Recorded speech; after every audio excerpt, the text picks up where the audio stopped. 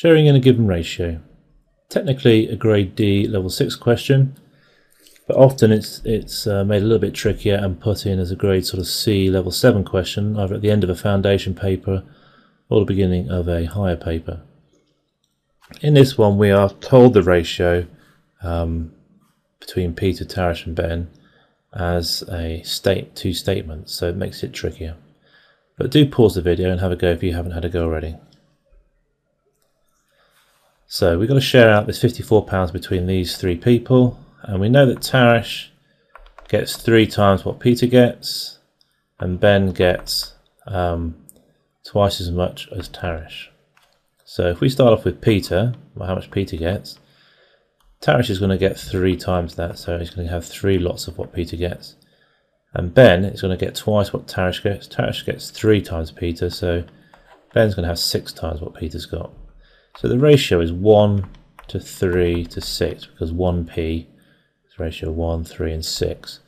So to share in this ratio, we need to add up the numbers so that we know the total number of parts that we're going to share out. So there are 10 parts to share out.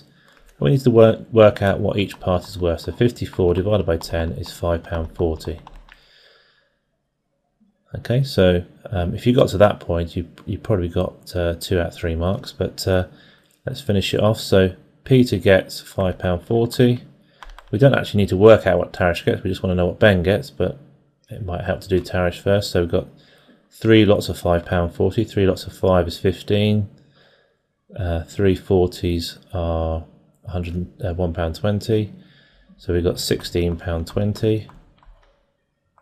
£16.20 for Tarish, and then Ben gets twice that, which is £32.40.